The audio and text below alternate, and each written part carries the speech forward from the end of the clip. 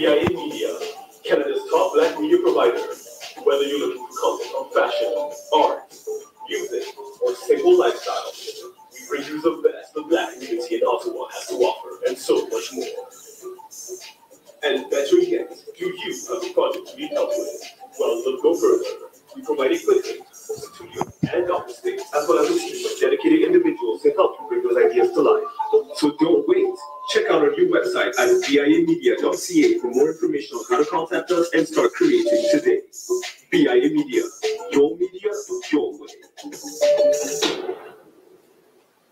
Good morning and welcome to our first session in our course, What History Left Out Part 2, African World History from 711 CE. I meant to change that, probably go back a little bit further, do some overlap with our last course to 1896. I'm Dr. Clyde Ledbetter Jr. This course is brought to you by Jacques Cucambet in collaboration with BIA Media here in Ottawa. And as you saw from the promo, this is the spot where you can come to get all your media needs met. If you're into podcasting, if you're into radio production, TV shows, photography, anything you need for your event, for your organization, contact BIA Media right here at 235 Montreal Road. So what are we doing here? So if you're new to our courses, and I do this introduction every time we start a new course, how our format works. So our sessions are recorded. So if you ever miss a session, you'll have access to the recordings. I lecture for about 25 minutes. Then we take a recorded Q&A. Then I lecture for another 25, 30 minutes. And then we have open discussion at the end. Some of that open discussion is recorded. Then we turn the recording off and have more open discussion. So if you don't want to be recorded, save your questions to the very end and they won't be recorded, or your comments and they won't be recorded. But everything up until that point is recorded. So always remember that, and will be shared on various platforms, social media, YouTube, so we can get this information out to as many people as possible. And as always, if you ever miss a lecture, we have our course website where you can get all the recordings from previous lectures that we've done, as well as the course materials, readings, videos, different things, primary sources associated with the information that we're going to talk about today. So this is the fourth or fifth time that we've run this course.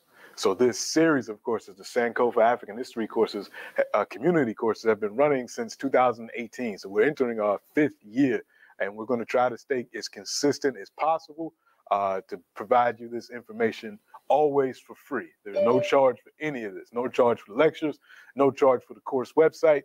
All we ask is if it's on your heart, if you want to donate, you can feel free to donate. That money goes toward providing materials for youth, textbooks for youth, as well as funds to support our teaching assistants when we have those. We have the Coppin African Teachers Institute, where we teach young people, high school students and college students, the art and science of teaching African world history. And in fact, one of the alumni of that program, Miss Nana Bowen, is on as the TA for today. As those of you who are regulars, you know, Daniel's the permanent TA, but he's not here today.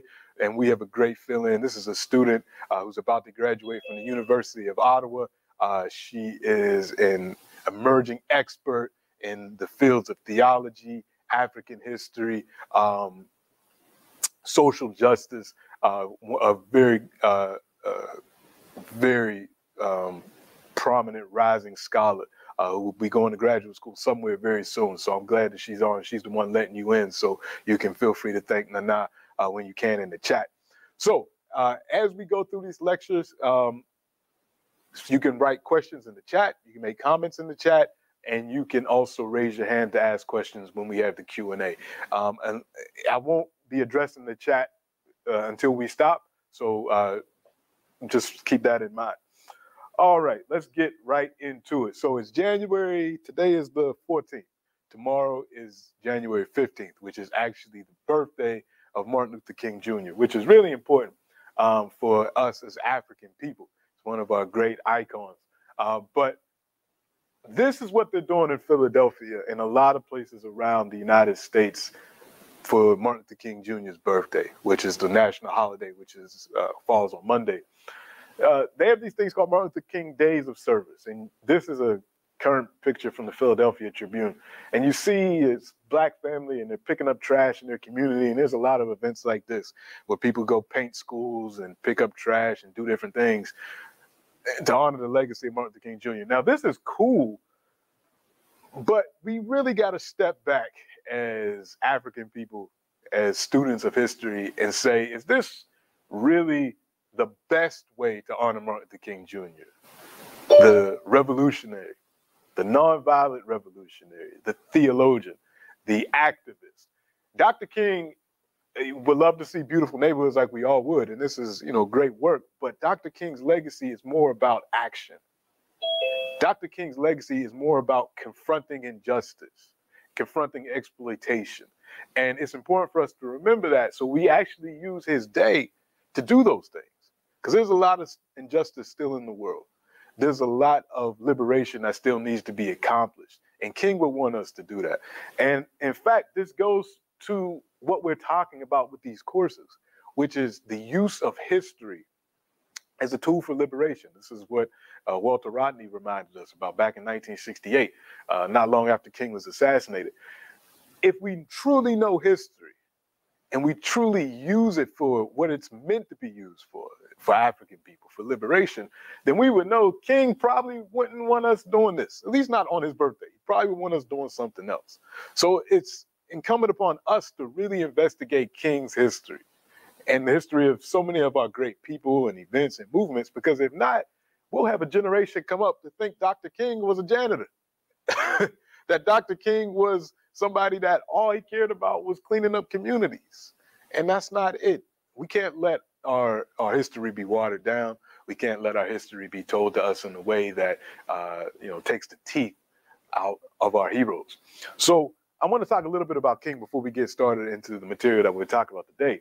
And it all connects. One of the things that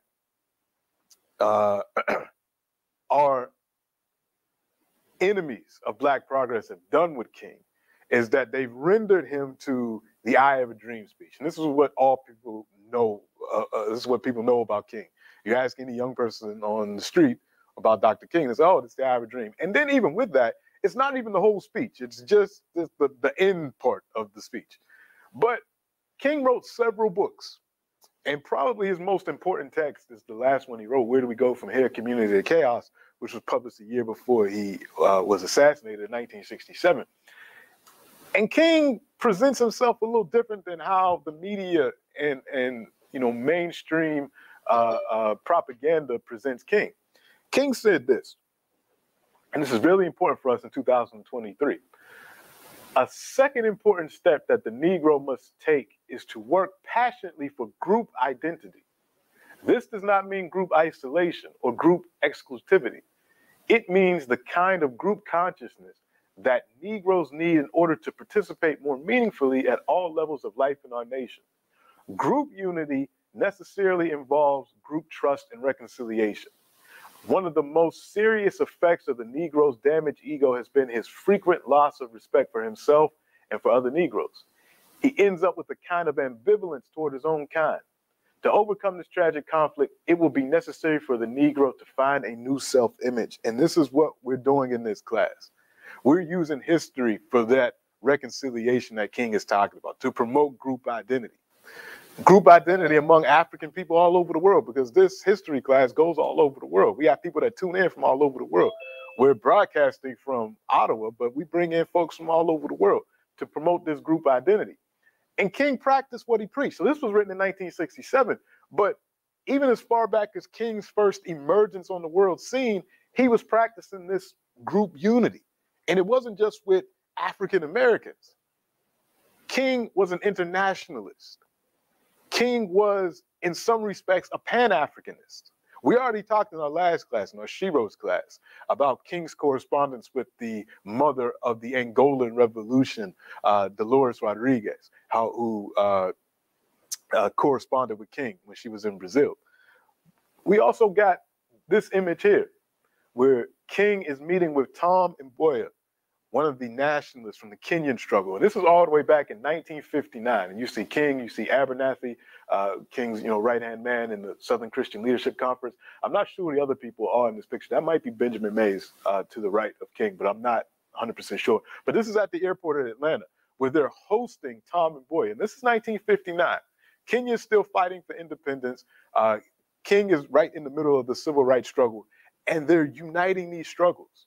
And they had a African freedom breakfast where Tom Mboya spoke in Atlanta at Atlanta University, and King spoke as well. And then after this meeting, King wrote to Tom Mboya digitized King letters that you can find at Stanford University's website. So if you Google King letters, Stanford University, you can find a lot of King's correspondences with various African leaders, African activists, and international figures, as well as local figures in the struggle. But this is what King wrote to Tom Mboya. He said, "Thank you for your very kind comments concerning my book, Stride Toward Freedom," another one of King's books that everybody should read. This one was written about the experience of the Montgomery bus boycott. And this is, right after King becomes a national, international figure. This book is simply my humble attempt to bring moral and ethical principles to bear on the difficult problem of racial injustice which confronts our nation. I am happy to know that you found it helpful. I am absolutely convinced that there is no basic difference between colonialism and segregation. I'm going to read that again because that's really important when we talk about that group unity. I am absolutely convinced that there is no basic difference between colonialism and segregation. They are both based on a contempt for life and a tragic doctrine of white supremacy. So our struggles are not only similar, they are, in a real sense, one. King connected the struggle of African Americans, of African Canadians, of Africans in Latin America, Africans in the Caribbean, with the struggles of Africans on the continent. He said, this is the same struggle. The struggle against colonialism, it's the same thing. This is what Malcolm X would say in 1964 when he went to Africa. And there's so many connections between Malcolm and Martin, but we'll explore those in April because we'll have a whole seminar on Malcolm X and Martin Luther King in April. So stay tuned for that. But I start with this because this is the King that I want you all to become more familiar with. The King that had his eye toward Africa, his eye, his heart, and his writing. He writes about Africa. He writes about the struggle in Algeria. He writes about the struggles in Kenya and different places on the continent. So this is the King that we should remember as we go into his birthday celebration this weekend. And Tom Mboya, another important figure, Kenyan nationalist. Neither one of these men would live to be 40 years old. They both were assassinated at the age of 39. King in 68, Tom Mboya in 69, but their legacies live on.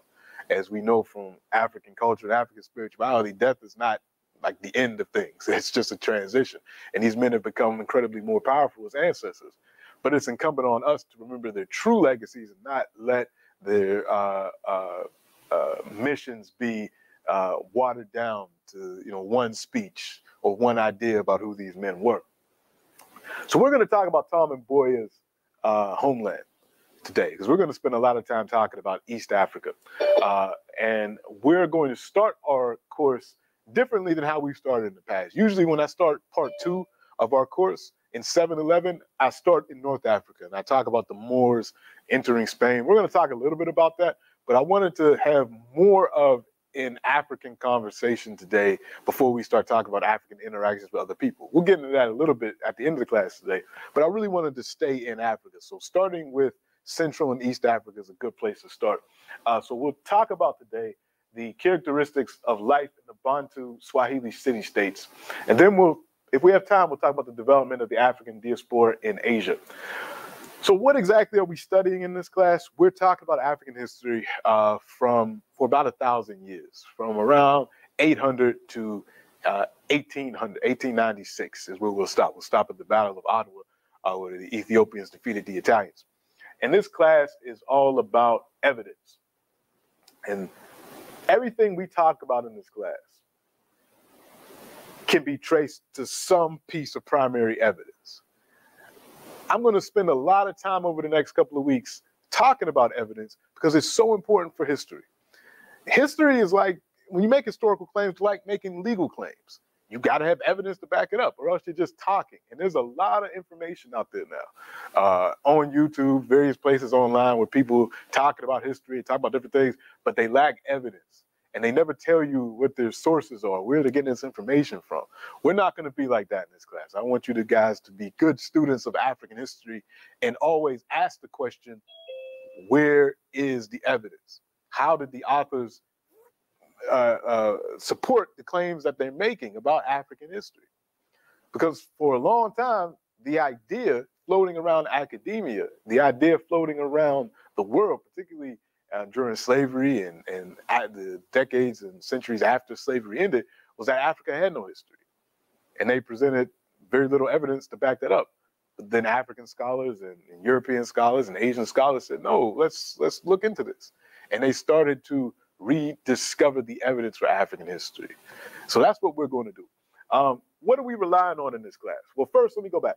If you want the information, this link will be shared with you. It will share with you in the registration email as well, where you can get all the information about the sources and documents and the pre-recorded lectures that we've had from this website, not only for this course, but all the other courses that we've run.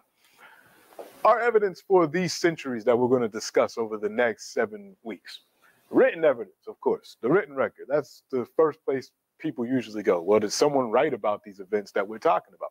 So we have various sources of written record. We got, for the time period that we're in, we're not going to be dealing with a lot of Meta Neter, which is the ancient Egyptian script that the Greeks called hieroglyphics. It's not really for this class. That's for the previous class. And the Meroitic script we already talked about.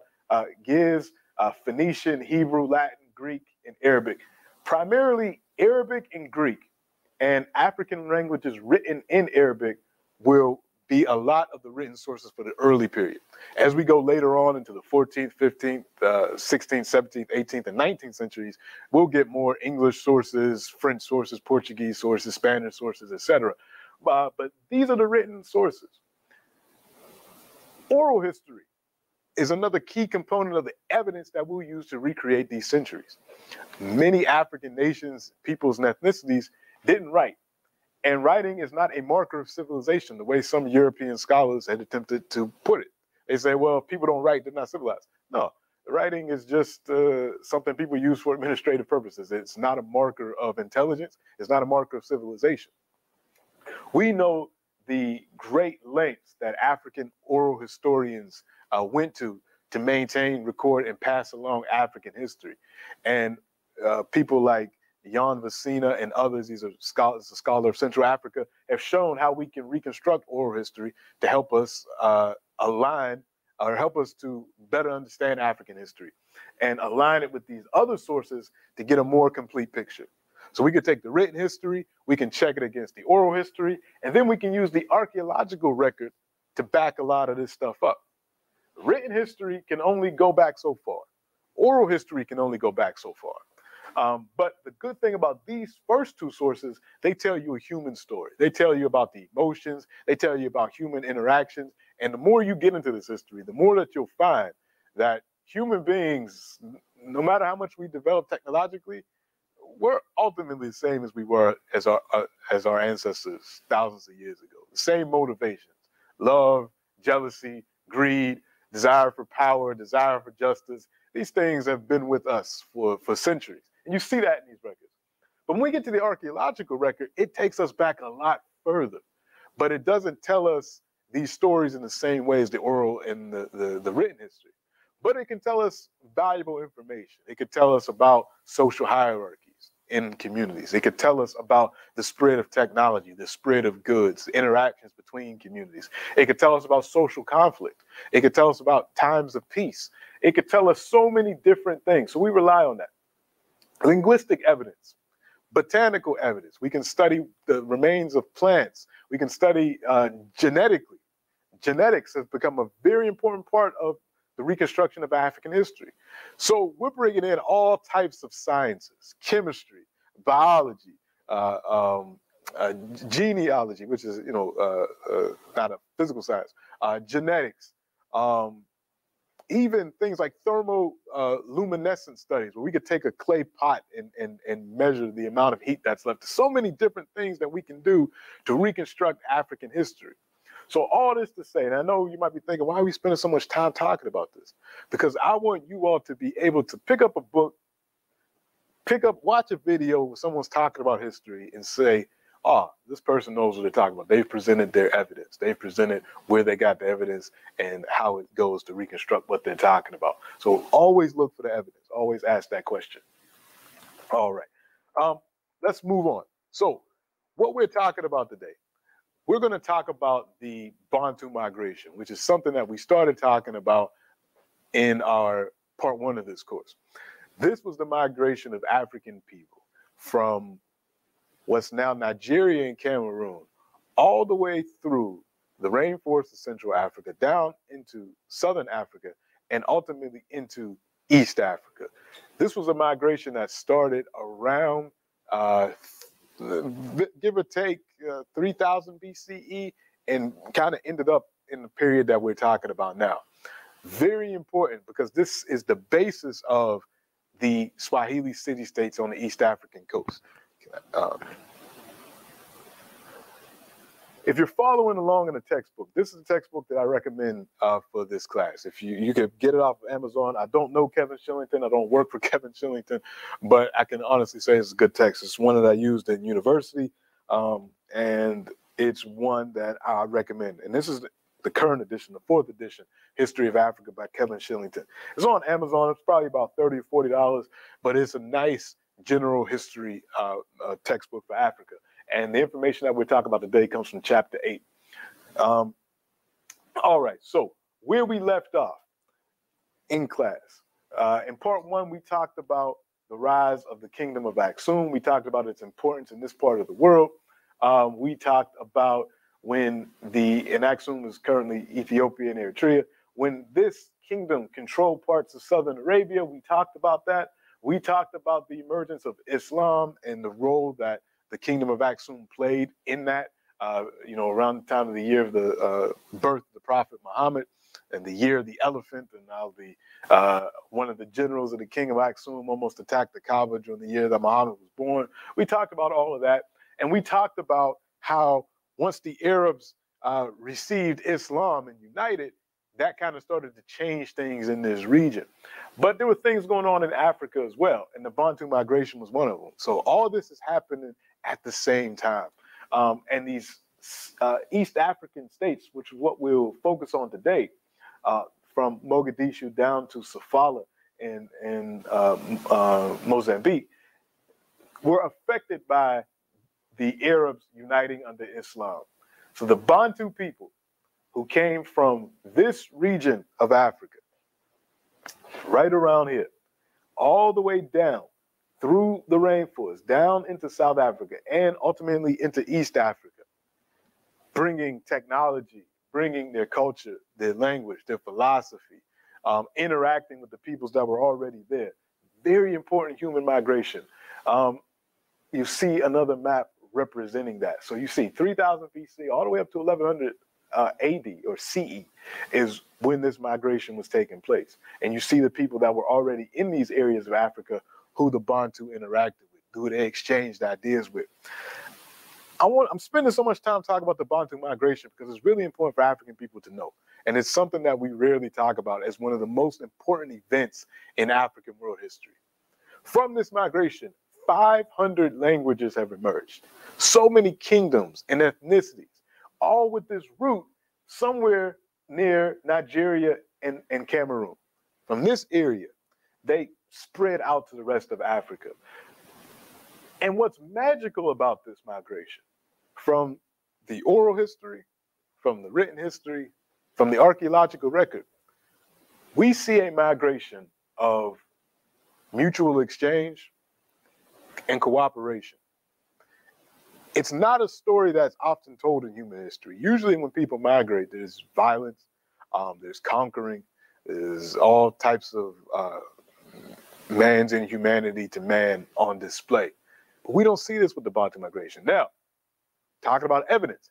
If evidence emerges, if there's some archaeological discovery somewhere in Angola, let's say, and then there's evidence of a widespread war of Bantu folks coming in with their iron weapons and just slaughtering the settlers, the people that were already on the land. Then we had to change the narrative. We had to say, well, the Bantu migration wasn't as cooperative and mutual as we thought, but that hasn't emerged yet.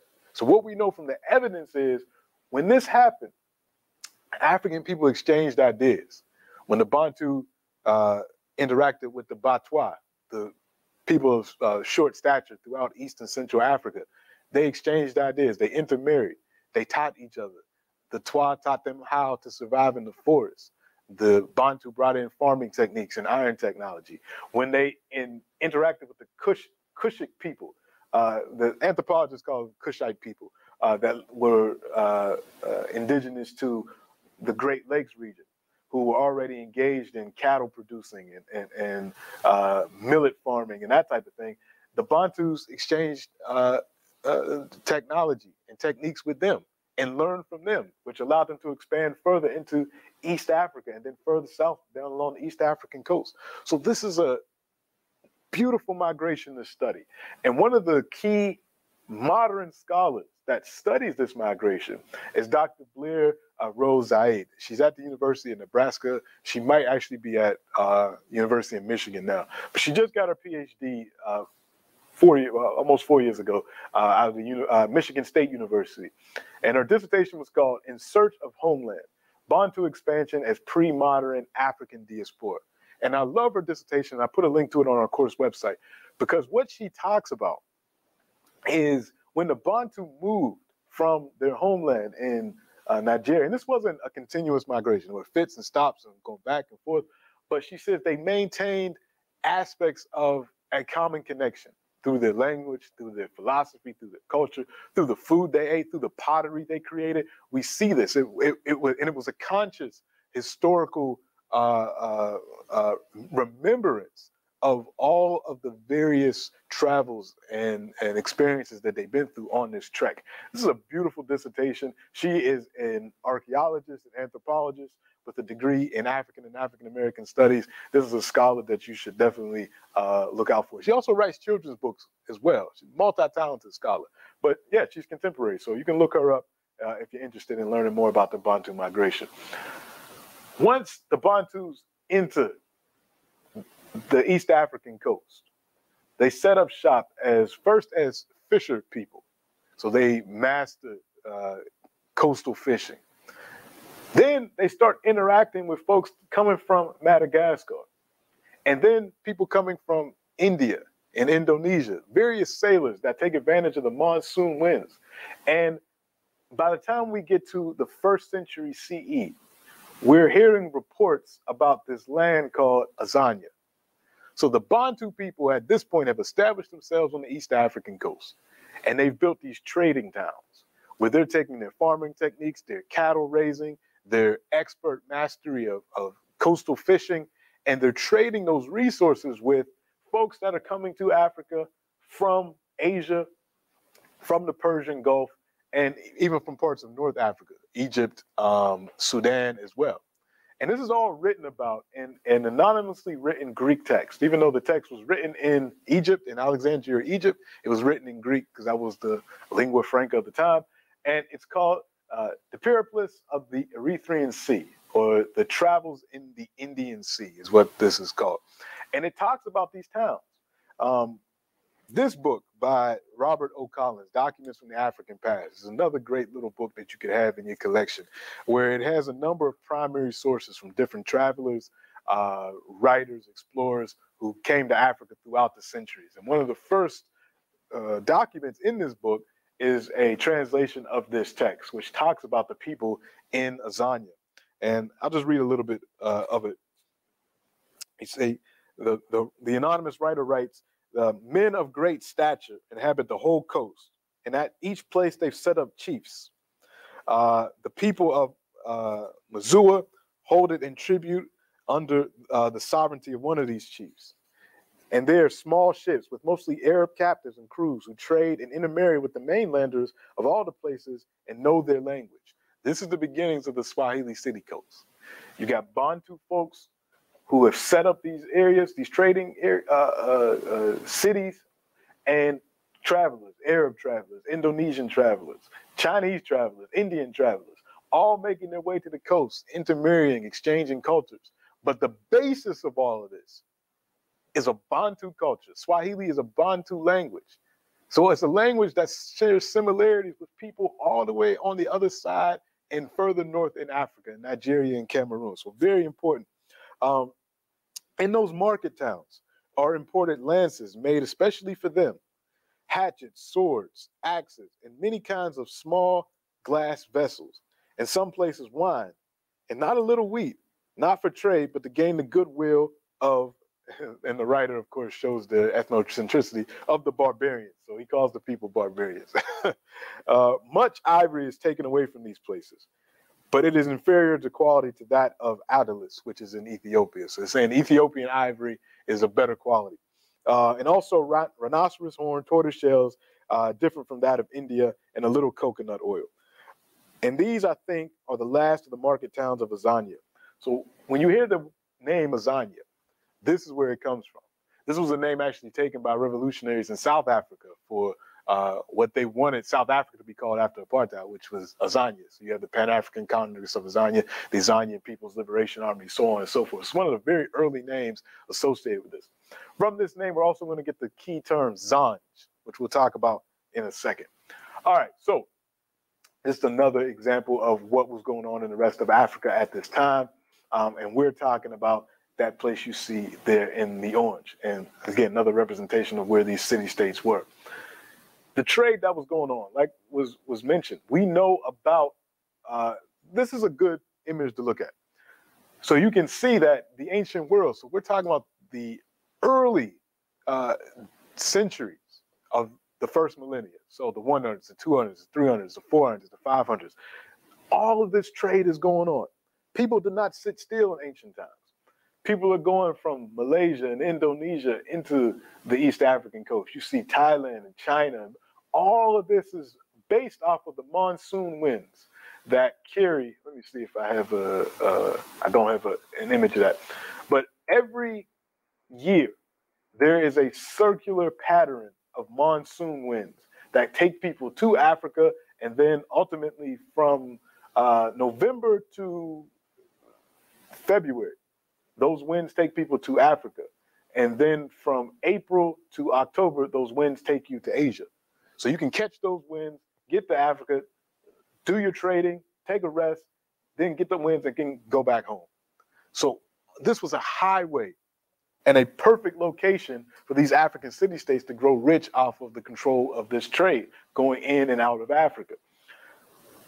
An example of some of these cities, we know this from the archaeological record. This is one of the ancient Swahili city-states in Kenya, in southern Kenya. This is the Getty site, where you see buildings were constructed. We know from this site the type of goods that were exchanged between people. We know about social hierarchy from the archaeological records. Some people were living well, the chiefs and the people of power, and then some people, were servants and different things. So we can see that in their graves and the things that they left behind. Again, these are the sources that we have. From the archaeological record, we know what was exported to the rest of the world. Gold, very important. It's going to become even more important as the centuries go on. Ivory, of course. Elephant ivory, rhinoceros horns, all these things. Going to China, especially. China had a thirst for ivory, for various things that they did. Tortoise shells, copper, iron, animal skins, live animals. There was a trade in live animals. And ambergris, which is fossilized resin from trees that can be used to make perfumes. It was very expensive in ancient times, and even today. Africans were importing porcelain from China, beads from India, cloth, ointments, perfumes, oils, silk from the great Silk Road trade that was happening in Asia. And we found all of this in the archaeological record in Kenya, in Tanzania, in Mozambique, and even points further west in Congo, in the Great Lakes region around Burundi and Uganda and Rwanda. We found these items coming from Asia. So this is international trade. One of the most important items coming from Asia at this time actually is the banana. You might think, well, why is a banana so important? In all its varieties, plantains and all that. This is going to change things in the Great Lakes region. It's because of the banana that the kingdom of Uganda emerges. We're going to talk about Uganda in a couple of weeks, but something as simple as that can change world history, and it did. So very important time period that we're talking about. So these are the written records that talk about this. Like we already mentioned, the Periplus of the Erythraean Sea, the Swahili Chronicles, Chinese records talk about East Africa at this time, Arab travelers, of course, Portuguese records, and then the oral history as well. One of the earliest writings about this time period comes from an Arab traveler named Al-Masudi. Al-Masudi writes this great text called Metals of Gold and Mines of Gems, where he talks about the East African coast. And he's writing around the year 900. And he talks about, just like we saw in the Periplus, he talks about the makeup of these city-states, how they were organized, the types of trade that they were engaged in. And he actually traveled there. A lot of these Arab travelers wrote about their travels. They didn't actually travel anywhere. They based it off secondary accounts. But he actually went from his hometown in Baghdad, in modern-day Iraq, to the East African coast. And he saw the interactions. And then he noted that, oh, yeah, one of these city-states was actually run by a Muslim, which means at the time, 900, most of these city-states weren't run by Arabs. They were still under control of the Bantu people, and the Bantu people still held on to their traditional religious beliefs. It's going to take a while before Islam becomes the main religion and the main organizing principle, and then people are going to start changing their genealogies. And this becomes really interesting along the Swahili city coast, because people, when Islam becomes such a strong dominating religious force, and then the Arabs become such a strong political force, people start changing their genealogies. Chiefs, instead of saying that they're Bantu, start to say that, oh yeah, my ancestors were a companion of the Prophet, or we were Persian. Even to this day, in 2023, you can find people in Tanzania, in Kenya, in Mozambique, that will say that their ancestors came from Persia. Now, the archaeological record, the oral history doesn't support any of that. I mean, the written record, but that has become part of the narrative because of the dominance of the Arab presence in this region. But Al-Masudi, who's writing at the time in 900, was like, nah, there's only one chieftain that's a Muslim. Everybody else is practicing their traditional religion. He talks about the peace of the place. Not a lot of conflict. People are about their business. They're about making money. This is one of the international centers of economic activity in the world. So all these goods coming in, the chiefs are making sure that the people that live in the towns are taken care of. They're making sure that the travelers that come into the towns are taken care of. They had not COVID restrictions, but they had restrictions back in the day. You couldn't just come into these cities. If you were a traveler coming from India, coming from China, and it wasn't because, again, they weren't prejudiced against Chinese people. They were prejudiced against anybody coming in because they said you might have disease. So instead of us opening up the town for you to just come in and bring all your germs, you got to quarantine for a while. Once we realize you're not sick, then you can come into the towns. They had a whole islands just for people to stay, and so that we could figure out if you're sick or not. Because Africans weren't going to do what Europeans did. Europeans just let everybody come in. That's how they got the Black Death and the bubonic plague in their ports in Venice and all these other places. No. You got to stay here, quarantine, then we'll allow you to come in and trade. But they took care of the people. It was safe.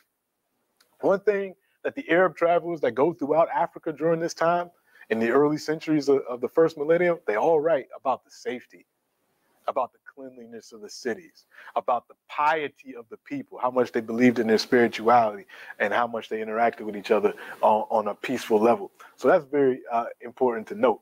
And Al-Masudi talks about all of this in his book. All right. Then we got the Chinese that talk about East Africa and the magical animals that came out of East Africa. This is from one of the Chinese records, probably from the later travels of Admiral Xing Ho, who brought back giraffes to China. You imagine you've never seen a giraffe before. You would think it was magical too. If you never saw the giraffe, you've never seen a picture of one, and if somebody brings this animal that looks like this with the little horns and so, you would think it's magical too. So the Chinese talked about the East African trade and the things that came out of East Africa. The last thing I want to talk about before we take a break is the oral history. that recounts this time period. And a very famous story of this transition from a predominantly Bantu culture to one more heavily influenced by Islam and Arab culture. Not that Islam and Arab culture took over completely, but the ruling classes became much more Arabicized. And that was for, economic purposes, largely. They say, oh, well, the Arabs are controlling this region. Maybe I should convert to Islam. I have a better opportunity to engage in some trade, make some money. But then it ultimately became, some people did convert because of a true religious conviction, but then some people converted because they wanted that money. They wanted that business relationship. So this tale, the tale of Fumo Liyongo Wabaori, is one of the most well-known tales of this region. He's like the African Robin Hood, as they say. I hate to compare Africans to Europeans. He's more like the Swahili. He's more like the Swahili Sundiata. There's a lot of epic tales in Africa of rulers who use their wit and their strength and their colleagues to assist them in, fulfilling their missions. He is the East African Sundiata. So Fumo Liyongo Wabaori. Scholars aren't sure when this poet, this potential ruler of the Pate Kingdom, actually lived. It was at the 800s, the 900s, or was it sometime closer in the 13th century, or up until even the 1600s? People are debating this. But what the tale does show us is this transition between the Bantu culture and an Arab-dominated culture. So the poem, the oral history about him, also contains poems that are ascribed to him, that he wrote about himself. So, this is a black man. While he's doing all these feats, he's also rhyming. He's writing these poems about himself and his exploits. So Fumo Liyongo is a great character. But he was supposed to inherit one of the kingdoms on the Swahili City coast. And this is one of the examples of the cultural transition. He had a cousin named Daudi. Now, Daoud was the son of the previous ruler. But if you know about Bantu traditions throughout Africa, it's not usually the direct son of the king that takes over. It's usually the king's sister's son, because it's a matrilineal succession. The king had to be related to the royal family through the mother. You see that throughout West Africa, Central Africa, and parts of East Africa. However, somehow Daoudi colluded with the Arab traders that were in the region and others. He had converted to Islam, and he was able to usurp the throne from his cousin, who was the rightful heir of the throne, because he was related to the king through the king's sister. Daoudi wasn't content with just being the king.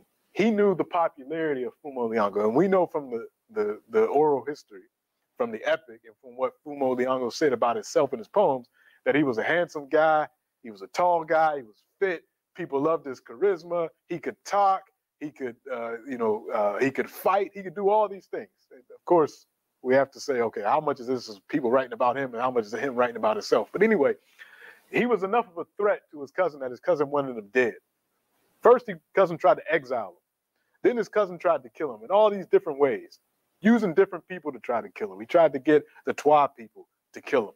He married him to an Oromo woman. So we're seeing this Pan-African story. You got the Twa people come in, you got the Oromo people who are in Kenya and also in Ethiopia. He's bringing them into the conversation, and he tries to get his cousin's new in-laws to kill him. None of these things work. Finally, he's able to arrest Fumo Liyongo. And this is the great part of the story. And this is where this takes place, near the Tana Delta in southern Kenya. Fumo Liyongo's Prison Break is one of the most well-known epics in East Africa. So Fumo Liyongo gets arrested, and he said he knows his cousin's going to kill him, and he tells his cousin, look, I know I'm going to die, but before you kill me, I need one thing. Please throw a party for me outside of the prison walls. That way, before I'm executed, I can just hear the music and the people partying one more time before I die. And the cousin says, okay, I'll honor that. While all this is going on, while he's locked up, though, he has told his mother's maid, that the mother should bake him a cake with a file in it so that he could start breaking his chains. And the mother is doing this because she was baking him cakes, but the guards were eating the cakes. So he said, make it an ugly cake this time, so that way that the guards won't eat it and they'll let me actually have the cake. So she bakes him this ugly cake with the file in it. He gets it, but he can't start scratching at his chains without the guards hearing him. So when the party is going on and they're drumming and the people are singing, because they love Fumo Leongo, they know he's unjustly locked up, about to be executed by his cousin. They're singing, they're dancing. He's in there and breaking his chains, but the guards can't hear it because of all the music. And then while the people are partying, all of a sudden they turn around and Fumo Leongo is among them, and he's dancing and singing. And before the guards can get him, he's off and runs away. It's not until Daudi is able to convince Fumo Leongo's son, with his Oromo wife, to turn his back on his father and find the secret to Fumo Leongo's mortality. How do you kill Fumo Leongo? And his son actually stabs him with I think it's a copper dagger. And his father's like, why have you done this to me, son? Blah, blah, blah, blah. It's a whole thing. It's an epic tale. But anyway, it shows the transition. It's more than just Fumo Leongo. It shows the transition from Fumo Leongo, who represents the Bantu culture and Bantu philosophy, to this emerging African Arab culture that's going to dominate the Swahili City coast in the, at least the last centuries of CE, the first millennium. So up into the 1500s. And then there's another group that comes in, the Portuguese, but we'll get to that a little bit later. So let's take a break very quickly before we talk about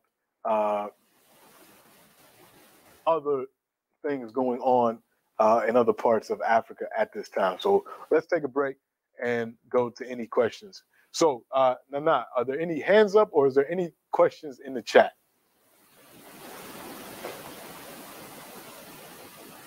And if you're talking, you're on mute.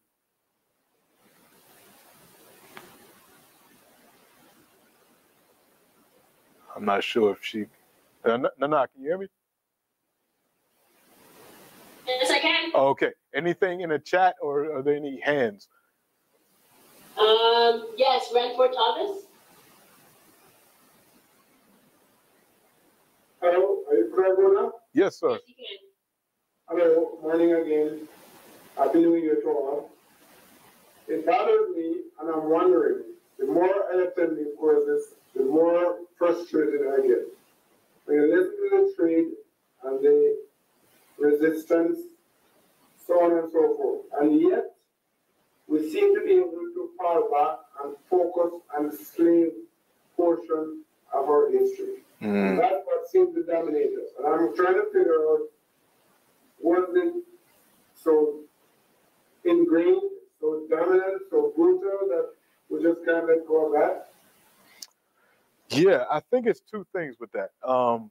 Slavery is something that should be talked about, and it should never be forgotten. The same way that the Holocaust is, that the slogan for the Holocaust is never forget, slavery is something that we should never forget. We should never forget colonialism either. But it's important for us to remember that that's only the last 500 years of our 5,000 years of recorded African history. Not all of African history, just recorded African history. So it's only 1/10 of our history. 9/10 of it don't involve slavery and colonialism, which is one of the reasons why I wanted to start the day with this African conversation. Because we're all going to talk about enslavement today.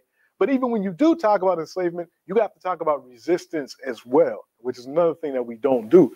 But the focus primarily on enslavement, particularly in the Americas, and particularly in U.S. and Canada, it is disheartening. And it's why I try, especially when I talk to young people, is to never start with that. Because that's not the beginnings of our history, and that's not the dominant portion of our history. It's something to be remembered, it's something to study, but it's not the end-all, be-all of our history. It's like a human life. We go through different things in our lives, but we don't focus on the bad things. We look at them, we study them to make sure that they don't happen again, and to figure out the resilience and the ways that we resisted those things. But there's so many other things, aspects in our lives that have occurred that we focus on. Same thing with the history of a people. So yeah, I understand. I share your frustration because yeah, that is the conversation that comes up a lot. And when we get to February, that will be one of the main things in the conversation. And I hate that because slavery is often talked about without resistance as well. So you get this almost history of, yeah, black people were enslaved and they were tortured and they were beaten. But then one day, slavery was over and black people should be happy that it's over and they should be making progress ever since. Yeah, no, that's not the best way to teach history. It's not, it's a destructive way to teach history. And you got to think about the black children in class where February might be the only month that they actually even get the history talked about. And you're going to talk about the most tragic moment of their history. You know, that's like, you know, your favorite sports team. You only talk about the time that they lost the big game. What about all the victories they had? Like, I'm from Pittsburgh. The Steelers have won 6 Super Bowls. I don't talk about the Super Bowl from 1996 that they lost to Dallas. I don't want nobody bringing that up. No, let's talk about the ones that we won. So that's, I share your frustration. That's what these classes are trying to alleviate. So yes, thank you for that comment. Right. Yes, sir. The fact that, for instance, we take Haiti, and just about all the superpowers at one time or another invaded Haiti. And yet, we seem to look to the oppressors for relief. Yeah. That also creates a problem. That it does. Again, this is another one of those things. If we knew history, then we would know what's going on in Haiti right now and the interference from the West that caused a lot of this. See, without knowing history, you would think that Haiti is just a lost cause, just a place of chaos, and that the West has to constantly come in and save Haiti, not realizing that the West is part of the reason why Haiti's in the chaos that it's in and supports this and keeps it chaotic so that it can keep exploiting Haiti. So you have to know that history. And in fact, again, connected to what I talked about earlier, if you really want to honor Dr. King, you should be out protesting Western interference in Haiti because King would be protesting that. We would be out protesting AFRICOM, the U.S. African Command that has military bases all over Africa. King would have been against that. So all of these things are important for us to know, to connect history to the contemporary period. Because without knowing the history, you'll look at these contemporary struggles and events and just believe the narrative that is given without all the background. You'll believe that Canada is somehow as benevolent power to Haiti, to parts of Africa, without realizing that, hey, wait a minute, Canada had a role in Patrice Lumumba's assassination. Canada had a role in the abduction of Aristide. Canada had a role in this, that, and the third, and you start thinking, wait a minute, how can you come and save, well, at the same time, you are partially the cause? And what about these businesses that are operating? So all of this is important for us to remember. So thank you for that. Nana, anything in the chat? Any questions in the chat that folks wanted me to address?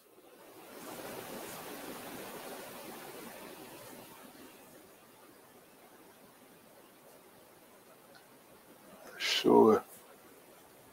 Let me check on this one.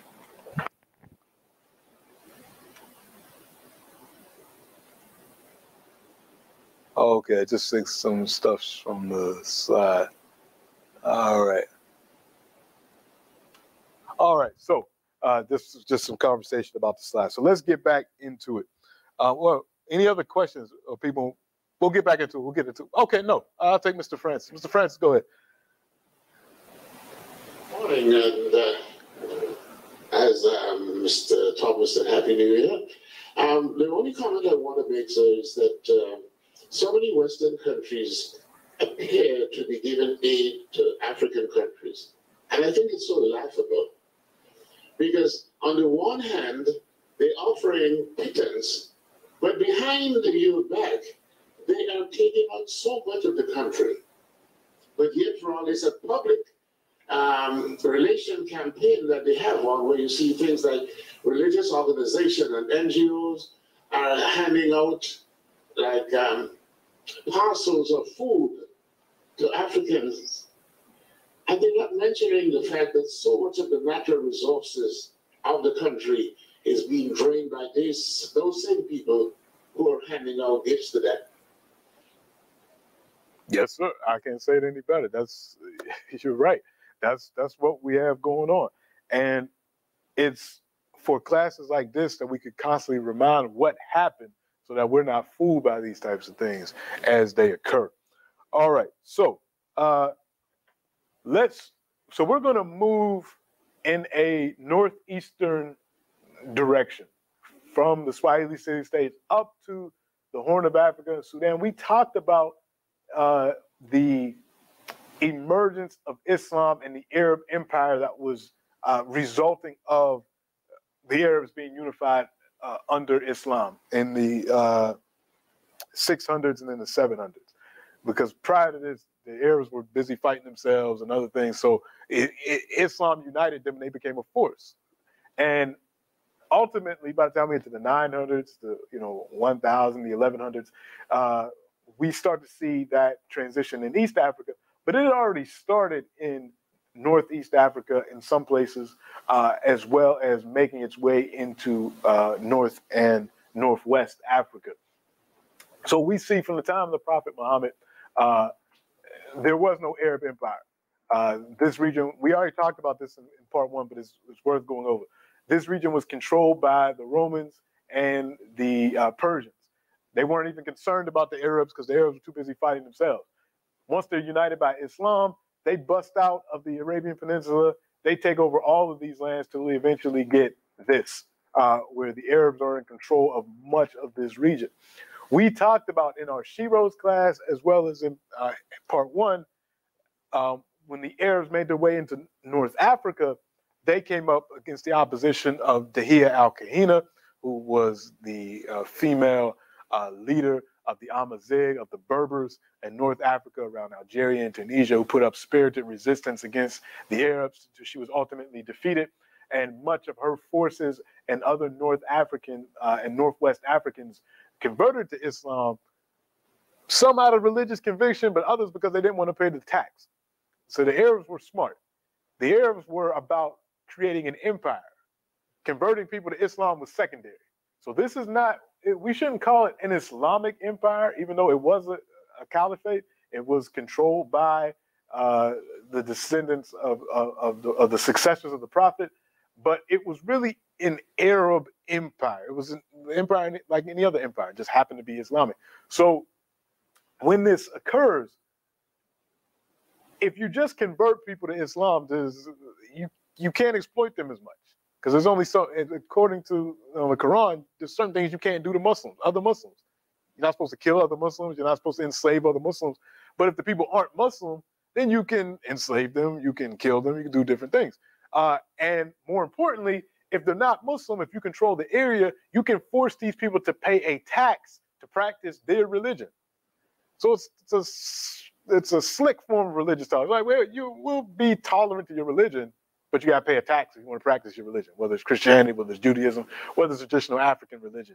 You got to pay a tax. And then that tax money helped to bring more wealth into the Arab Empire. So again, they weren't interested in automatically converting people to Islam.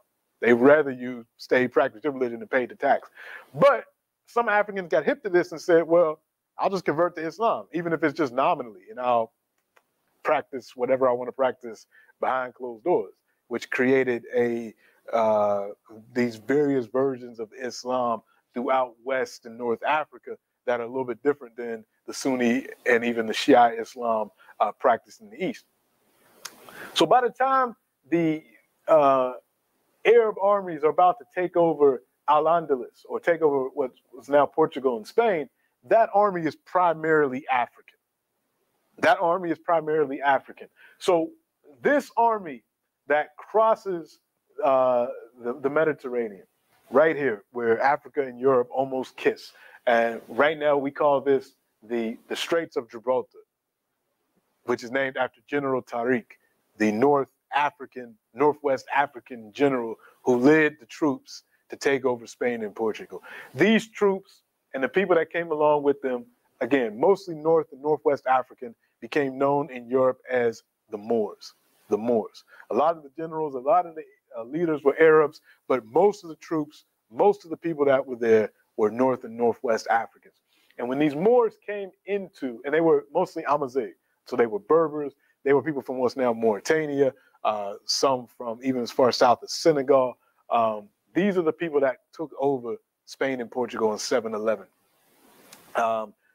We already talked about Al-Qaeda. So this is Al-Andalus, and they named the place Al-Andalus. So this area used to be a part of the Roman Empire. We've talked in previous classes about, Hannibal's armies being in Spain, but this is the time period from 711 to 1492 that these Africans and Arabs controlled Europe. It's something that's not talked about a lot. The Moors in Europe changed European history because they brought so many things into Western Europe. Now, this time period that they controlled Europe, for a lot of this time period, historians used to call this Europe's Dark Ages. These were the Middle Ages. This is after the fall of the Roman Empire. The Roman Empire in the West fell, they say usually around 500 CE. It's still pretty strong in the East. That's the Byzantine Roman Empire. But in the West, in France and Spain and Britain, the Roman Empire has pretty much collapsed. The learning that was associated with the Roman Empire, which had built off the foundations of the Greeks, a lot of that stuff went away. A lot of superstitions came back into practice. A lot of things, really anti-scientific time period, right before Europe had its Renaissance. It's rebirth. Renaissance means rebirth in Italy and in other places.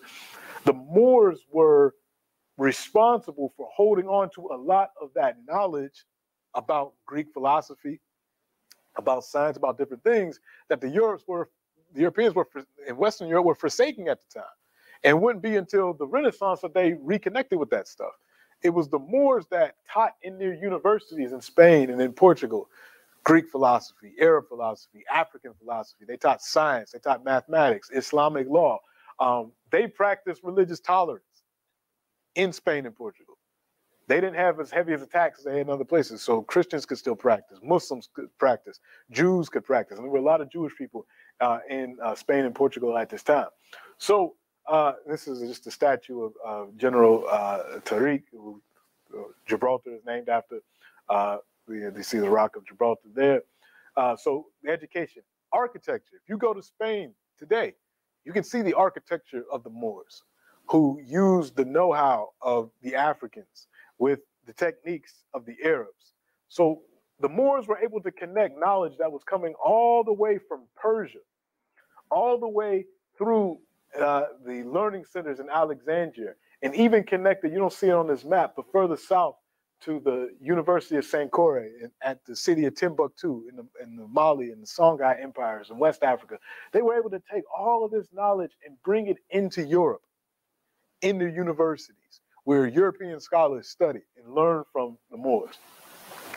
Like I said, religious tolerance, engineering, new crops were grown in Spain and Portugal. So this was a 700-year period where Africans controlled Europe. Well, a part of Europe, part of Western Europe. Very important, because when they're kicked out in 1492, completely, January 1st, 1492, the Moors and this is a gradual process of the reconquering of Europe, the Reconquista.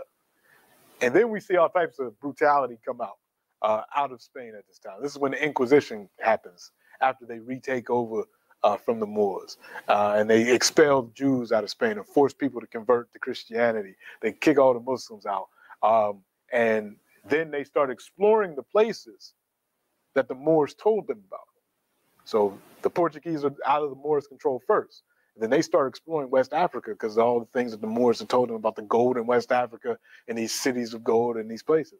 They start exploring the ocean the way that the Moors had taught them how to navigate the stars and all of these things. So a lot of great Moorish contributions that ultimately come back to bite Africa in the butt in these decades following. They take the technology of the Moors, they take the maps of the Moors, all these things, and then we started seeing enslavement and things happen. We'll get into that a little bit later. But this is a great time period to study the Moors in Al-Andalus. So while this is happening in the West, and Africans and Arabs are in control of Spain and Portugal, at the same time, Africans are being enslaved in the Persian Gulf. And these Africans are coming from East Africa. So We're going to talk about slavery, but we're not talking about the slavery to the West. We're talking about slavery to the East, because as the Arabs were united under Islam and this empire grows, Africans start to be imported to the West, to Persia, to India, and even as far east as Japan. But primarily what we're going to talk about today is the Persian Gulf, this area of modern day Iraq and Iran. And this is an area where Africans were taken to from East Africa. And it's a better map here. And you see this town here, right here. This area, right where the Persian Gulf meets and the Tigris and Euphrates split, this is where in southern Iraq, and today, there is an Afro-Iraqi population based off of the people that were brought here in the 800s, the 700s and the 800s. Very important. One of the most important African scholars that emerged in this period, who wasn't a slave, his parents might have been enslaved, and he possibly was from either Somalia or Ethiopia or possibly even Kenya, but he was a Zanj. He was from East Africa. Zanj is what the Arabs called East Africa, south of Sudan. So again, it goes back to that word Azania. So Zanj or Zinj. Uthman Emir ibn Bahir, also known as Al-Jahiz. Al-Jahiz means googly-eyed because he had a condition where his eyes kind of like shot out. But he was a genius, a multi-genius. He grew up in Basra, in southern Iraq. But like I said, his family was from East Africa. He was a scholar. He was responsible for educating a lot of the children of the wealthy Arabs in the Persian Gulf. And he wrote a number of books. And one of his books he writes is called The Book of the Glory of the Black Race. Because all the way back in the 700s and in the 800s, because of the trade in Africans to the Persian Gulf, Arabs had developed a superiority complex bordering on racism. Actually, we could call it racism, where they would write all these things about East Africans, how they looked, how they smelled, their lack of intelligence, all these different things, staples that we would find in future iterations of anti-Black racism. But he writes this book and he dispels all of that. He says, I'm Zanj. I'm a man of intellect. My brothers and sisters that I know that are Zanj are of great intellect. We're great poets. We're great scholars. We're good-looking people. He writes all this stuff to refute Arab racism all the way back in the 9th century. He also writes another book, another very important, called The Book of Animals, which you might think, okay, why is that important? It's just about the Book of Animals. He writes this book in the 800s. The 800s, thousands of years, 1,000 years before Charles Darwin. And in this book, he talks about a theory of evolution, of how certain animals have to adapt to the environments that they're in, and then that adaptation takes on the certain physical characteristics to help them survive in the places that they live. This was an idea that Darwin would have 1,000 years later become famous off of, but it was talked about by this African man in southern Iraq in the 800s, as opposed to the 1800s, in his Book of Animals. So he was a multi-genius, and he actually dies in 868. Very important year. He dies right before one of the most important events happens in this region. Because remember I said, when we talk about enslavement, we have to talk about resistance. So when the Africans were brought to Basra, and this is a good book that talks about everything I'm talking about, the revolt of the African slaves in Iraq. Because a lot of people don't know this story. They don't know that one of the largest revolts against, successful revolts against enslavement happened not in the Americas, it happened in Iraq. And there were millions of Africans that were taken to Iraq. So at this time, what the Arabs were trying to do, they were trying to irrigate this part of southern Iraq. And it was a big project because in this marsh, the area is where the rivers meet, the Tigris and Euphrates meet, and there's all these other areas, and it's very covered with marshes. And there's a layer above the soil. Before you can farm on the soil, you have to get rid of this thick layer of nitrates, like salt, and you can't grow anything in it. So you have to remove that. And then once you remove that, the area becomes very fertile. You can grow different crops is a great area for agricultural development. But the hard labor is removing that nitrate. And the Arabs didn't want to do it, so they said, we got to get some enslaved people. So that's when they go to East Africa and to those Swahili city-states, and they start asking for labor. And this is when the slave trade begins. And a lot of the newly Arabized chieftains of the Swahili city-states are now the people like Daudi, who Fumo Liyongo was fighting against. He's the one that's working with these Arabs from the Persian Gulf and these Persians, because they're not all Arabs, some of them were Persians, who are looking for slave labor. Because of this, hundreds of thousands, if not millions of Africans go to southern Iraq and enslaved in that regard. During the nitrate, a lot of women are enslaved. In fact, this slavery that's going to the West, that's going to continue. So it's going to stop in Iraq, but it's still going to continue to places like India and Persia and Arabia and Turkey, of course. Much of this slavery was sexual slavery. The slavery that went to the West, the plantation slavery and the thing that we're most familiar with, you have more men that went to the West. This slavery, 2/3 of the sexual slavery, concubineship. A lot of people in this region of the world had harems where they would, have Ethiopian women, Somali women, Kenyan women, and sex slavery. A lot of the men were actually enslaved and sexualized in a different way. They became eunuchs, where their job was to guard these harems of these great sultans and rulers in Asia and in parts of Europe. And these men would have their testicles castrated so that they couldn't copulate with the women in the harem. But we'll get into that in a couple of weeks, because those men become incredibly important political figures. It's very strange how that happens, but it does. But in the case of Basra, this is very much like plantation-style slavery. So a lot of men, there are some women that are enslaved for domestic purposes, but mostly men that have been taken to Basra. This book by Popovich is one of the only English texts that talks about this revolt, the revolt of African slaves in Iraq. It's called the Zandj Rebellion. And ultimately, because of the backbreaking labor, the brutality of the labor, the Africans organized. And they also organized with a guy that was from India, who was also a servant there. So this was a multiracial uprising, but it was led by the Africans, by the Zandj. That's why it's called the Zandj Rebellion.